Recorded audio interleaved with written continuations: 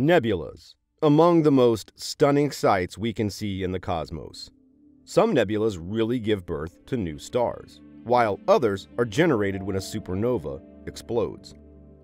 Incredible in size and beauty, these clouds of dust and gas are truly magnificent to see. Thankfully, the existence of such wonderful beauties is not kept a secret.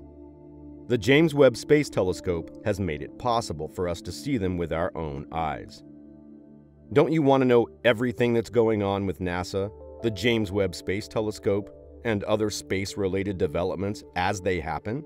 Then please hit the like button and subscribe to our channel.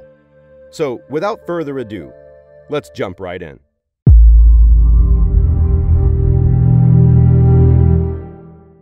Number 1. The Garden Sprinkler Nebula. Many nocturnal sightings involve things that are yet largely unexplained. For instance, jets, seen erupting from planetary nebulae, continue to baffle astronomers. This is not as puzzling as the S-shaped jet from Heinze 3-1475. A jet is a long outflow of fast-moving gas, and they can be found around numerous objects in the universe, including young stars, black holes, neutron stars, and planetary nebulae. The young planetary nebula, Heinze 3-1475, and its peculiar jet have been captured in images by the NASA ESA James Webb Space Telescope. The Garden Sprinkler Nebula is a popular moniker among astronomers. Number 2. A perfect storm of gases. In the extraordinarily vast and dazzling molecular nebula Messier 17, the NASA ESA James Webb Space Telescope reveals a bubbling ocean of blazing hydrogen, oxygen, and sulfur gas. This telescopic image shows a tiny portion of the star-forming area known as Messier 17, M17.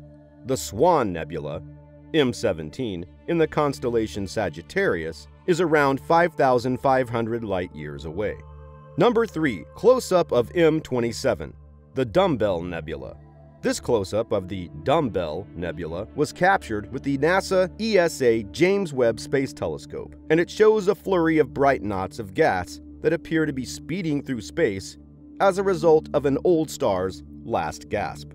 Over 1,200 light-years away, the DUMBBELL Planetary Nebula is the consequence of an ancient star shedding its outer layers in a brilliant display of color. Messier 27, M27, is a planetary nebula that was discovered initially. It was first detected in 1764 by the French astronomer Charles Messier. Number 4. The Darkest Sunset. Don't be deceived by the name. The bright light seen shining through these dark clouds is actually an indication of a new star formation. Here, in the heart of the dark cloud LDN43, 520 light-years from Earth in the constellation of Ophiuchus, a very young star is being born, the Serpent Bearer. The building blocks of stars are the free-floating dust and gas of the cosmos. Only when their mass is concentrated by gravity do these components come together to form a star. RNO91 is the name of the newborn star that is only partially visible in this image due to light reflecting off the plumes of the dark cloud. It is a type of star known as a pre-main sequence star because its core has not yet begun burning hydrogen. The mass of the variable star known as RNO91 is around half that of the Sun. A hazy ice disk extending over 1,700 times the distance from Earth to the Sun has been observed by astronomers. It is speculated that this disk contains protoplanets, Earth-like objects still in the process of forming, and will develop into a full-fledged planetary system in the distant future. Number 5. Goodbye. We find the planetary nebula PK 329-02.2 in the southern sky, in the constellation Norma. The nebula was discovered by astronomer Donald Menzel in 1922, and hence it's also known by his name, Menzel 2. The luminous clouds of gas known as planetary nebulae are the remnants of stars with a solar mass that have reached the end of their lives and shed their outer layers into space.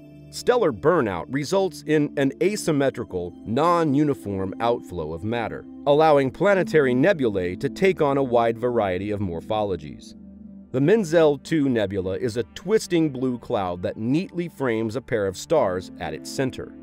The light in the upper right is the nebula's center star, discovered by astronomers in 1999. The star on the lower left is likely a true physical companion of the central star. Number 6. The heart of the Crab Nebula. While most photographs of the well-known Crab Nebula have focused on the nebula's outer filaments, this one shows the nebula's central neutron star, the brilliant star on the image's right. Up close and personal. The delicate rainbow of colors in this time-lapse photograph provides evidence of the rapid mobility of the material closest to the center star, with the rainbow effect being caused by the movement of material throughout the time between images. Number 7. The story of the SWAN and the butterfly.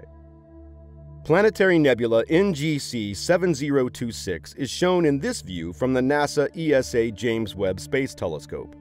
This butterfly-shaped cloud of incandescent gas and dust is the remnant of a sun-like star, and it can be found just beyond the tip of the tail of the constellation Cygnus, the SWAN. Though they're called planetary, planetary nebulae have nothing to do with planets. In reality, they are a transient occurrence that occurs near the end of the lives of medium-sized stars. When a star's nuclear fuel supply runs out, its outer layers expand until only the scorching core remains. Heat excites the atoms within the gaseous envelope, causing it to glow brightly like a fluorescent sign. On Earth, fluorescent lights are loaded with gases that produce a wide range of vivid colors. Famous red neon signs use ultraviolet, black lights, which generally include mercury. The same is true for nebulae. The mixture of gases within them is what gives them their brilliant colors. Number 8. Searchlight beams. The primary star of the nebula is depicted here at the center, although it is obscured by a dense cloud of dust. Although the star itself is obscured by the nebula, 4 searchlight-like beams of light emanating from it are visible. The jets from the star are assumed to have blasted circular holes in the dense dust cocoon, allowing the beams of light to shine through. These holes are likely caused by stellar jets, but the exact mechanism by which this occurs is unknown. One possible explanation is that the central star of the nebula is actually a binary system. Periodic bursts of material being released from the dying star causes the more diffuse cloud surrounding the center cocoon to have a layered structure, much like an onion. The explosions happen on average once every few hundred years. The best estimate puts the Egg Nebula's distance from Earth at somewhere in the neighborhood of 3,000 light-years. However, this is simply a guess. As a result, scientists cannot provide precise measurements of the nebula's size. It may be larger and further away, or smaller but nearer. Number 9. Radiating hot young star. This uncommon image was captured by the NASA ESA James Webb Space Telescope and shows a gas cavity carved by the stellar wind and intense radiation from a young hot star, like a geode in space. True geodes are bubbles in volcanic or sedimentary rock, and they can be anything from the size of a handball to several feet across. The geologist has to cut these unassuming spheres in half to reveal the crystal-lined chamber within. Number 10. Dusty Rainbow Star. The Egg Nebula, which resembles a pool lit from below by underwater spotlights, provides scientists with a rare glimpse of the dust shells encasing a dying star. The dust layers, which are more than 1/10 of a light-year away from the star, have a ring-like structure similar to an onion's peel. Light from the center star is obscured by a broader dust belt that runs almost vertically through the image. Like a bright spotlight in a dark room, the hidden star's twin beams of light reveal the murky dust. The Egg Nebula is located 3,000 light-years in the constellation Cygnus. Number 11. The Glowing Eye. Planetary nebula NGC 6751, sometimes known as the Eye in the Sky, was discovered by the James Webb Space Telescope. The nebula, seen in the constellation Aquila, is a glowing cloud of gas blasted from the central bright star some several thousand years ago. There is no connection between planets and planetary nebulae. They are gaseous envelopes ejected by sun-like stars as they burn out. Loss of the star's outer gaseous layers reveals the hot stellar core, and the star's powerful radiation causes the expelled gas to glow as the planetary nebula. That was it for this video. Thanks for watching. What artwork would you choose to hang in the space above your bed? Leave a comment below and let us know. If you enjoyed this video, don't miss any news about the James Webb Space Telescope, NASA, and other space-related news by clicking the red subscribe button, and don't forget to leave us a like. You all have a wonderful day, and I'll see you in the next video.